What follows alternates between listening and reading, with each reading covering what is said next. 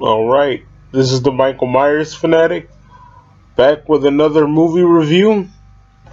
I know I said I was going to do Leprechaun, but I decided to do this movie because it's very interesting. This movie is called Premonition, and it premiered on March 16, 2007.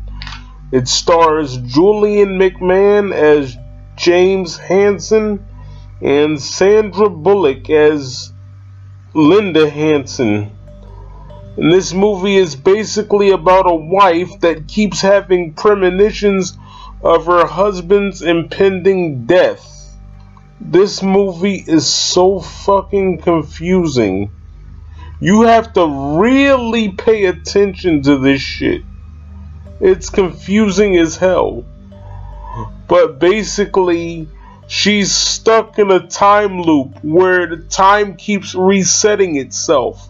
One day she wakes up and he's dead. The next day she wakes up and he's alive, and she has to stop his death.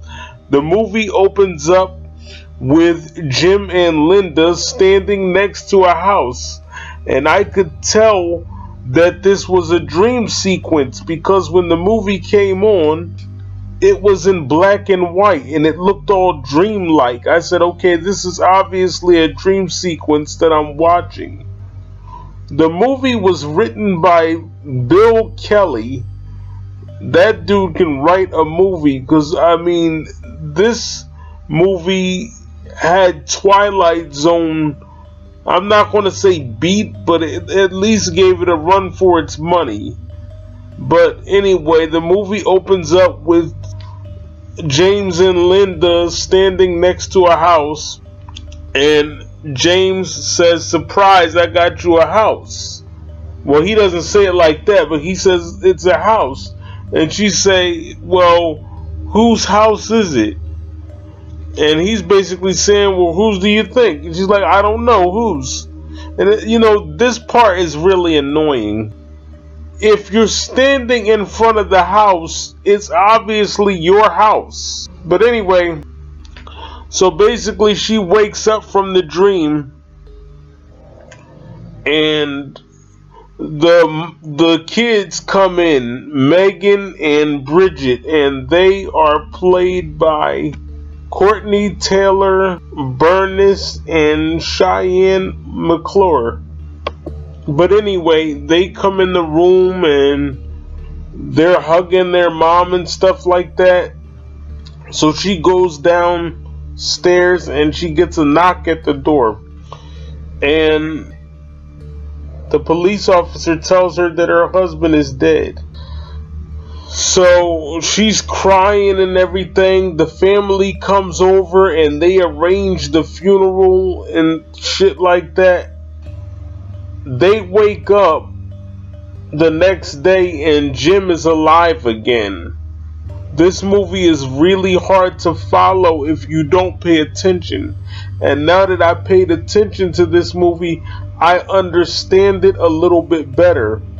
Let me explain to you guys what's going on with her, because I can't spend all day on this review.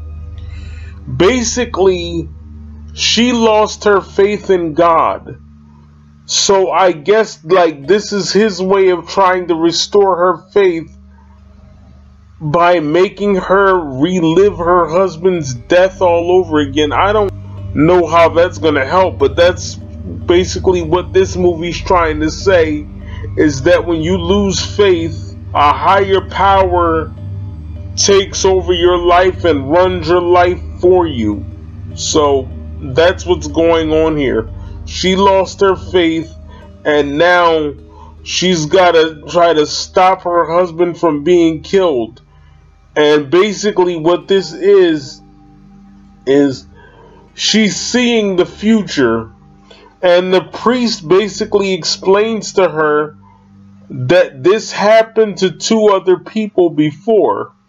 Apparently this woman was having premonitions of a hurricane, and she tried to tell the townspeople, and they hung her for being a witch. And she said she actually saw the hurricane before it happened, and she experienced it before everybody else, and they hung her for being a witch. And then something happened in Boston where a guy had a premonition about the flu. And he had this premonition that his sons was going to get the flu. So he shot them both. And then he found out that they really didn't have the flu. And then he shot himself. And Father Kennedy, who is the priest, is telling her all these things. And he's played by Jude Chikalella or whatever. The film also stars Nia Long as Annie, Linda's best friend.